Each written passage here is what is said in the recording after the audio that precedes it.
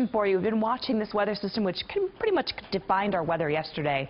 It has lifted up to the north and out to the west. We're going to be watching for a few more systems to kind of nudge in for the weekend. But the bigger picture we're going to be also keeping an eye on is a hurricane, which has been brewing just to the west here of Mexico. You can actually see the spin here. This is a Category 2 hurricane named Andres, and winds right now over 100 miles an hour. It continues to move northwest, and eventually it's going to be weakening. But that tropical moisture could make its way all the way into California as we head through the latter portion of the week, and that is really going to change our forecast up a bit, especially in the mountains and the foothills where we could see some storms break out.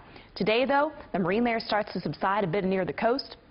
And by tomorrow morning, things are going to feel very similar to today. Temperatures warming this afternoon, and the mornings are nice and cool with a bit of a breeze.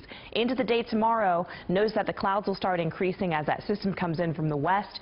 And then it is by Thursday we start to see some moisture moving in up over the Sierra, and that could bring some showers and thunderstorms across the area Thursday, Friday, and all the way into Sunday as that tropical moisture starts to feed in, which will once be the remnants of Andre. So again, we'll be keeping our eyes on that through the rest of the week. Forecast today in the Northern Sierra should be pretty quiet, upper 60s ahead to 82 in Sonora, 76 today around Grass Valley. We'll hit 81 in Lakeport, 77 in Napa, and about 80 today in Fairfield, so a little warmer than yesterday.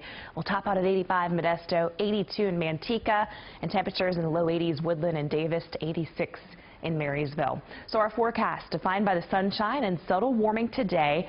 Temperatures will come close to average and will stay in that range through Wednesday and Thursday. A bump in temperatures Friday, and then we start to see clouds increasing with that moisture moving in and lower 80s ahead for the weekend.